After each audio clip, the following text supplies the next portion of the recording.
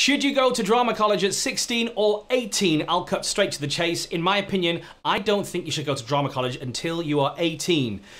At 16, you're just not ready. Now, there'll be loads of people jumping in the comments right now going, I went at 16 and I was super successful. Congratulations, well done you. I'm talking about the fact that at 16, you're not ready anatomically. Physically, you're not there yet. And it seems bonkers to me to pay to move to London, to pay to live there, to pay to go to a course in London when you can get the same experience, or similar experience, at home.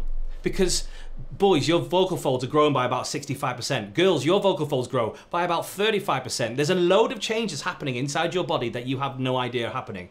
And you are going to go to pay for this course, which isn't going to guarantee you get on the main course when you're 18. It's not going to guarantee you're going to be super successful. It doesn't guarantee you an agent. Like, none of this comes with a guarantee. All it does is mean that you've got a bit of cash to spend. And if you can afford to do it, then wicked, well done you, go and enjoy that experience. But if you don't stress about it. Being in London isn't the be all and end all, especially at 16. So go to your local college, do your local training, and just develop and enjoy yourself, because at 16, there's very, very few responsibilities in life. As you get older, it gets rubbish. So enjoy yourself while you can. I wish I could do it all again, but I hope that helps. See you in a bit.